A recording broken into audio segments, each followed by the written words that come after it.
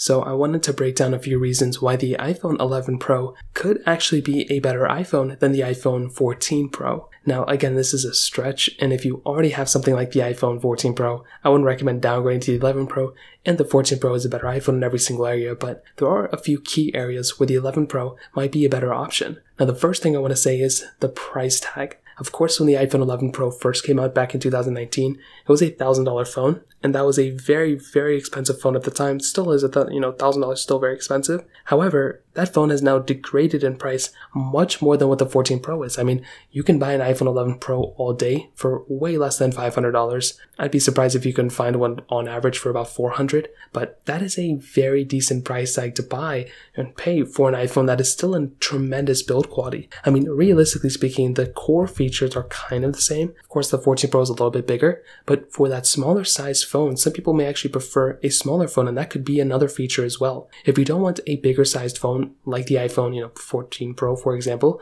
it's heavier, it's thicker, some people may not like that. You can always go for something like the iPhone 11 Pro, have a smaller phone. This was the last 5.8-inch model that Apple made, so you can go and buy this thing and have an even better feeling phone in your hand than maybe some other devices you could ever think of. So that might be another advantage for you as well. On top of that, and this is the big one, the availability. The availability of the iPhone 11 Pro, it is insane how many iPhone 11 Pros there are in the market. I'm actually looking on eBay right now, and there are tons of iPhone 11 Pros being sold for less than $300 and less than $400. There's some for $350, $390, $260, which may not be in the best quality, but there are so many iPhone 11 Pros available all day. You can go for the 11 Pro, you can go for the 11 Pro Max, and that is another massive feature for this type of device. When you are getting something like an iPhone 11 Pro, you can pretty much get a device like this and save yourself a bunch of time and a bunch of money. For example, with the iPhone 14 Pro right now, if you want to go ahead and buy it, in the brand new market, you really have one choice, and that's going through Apple or Best Buy or whatever other store. But brand new, you have to go through one of those device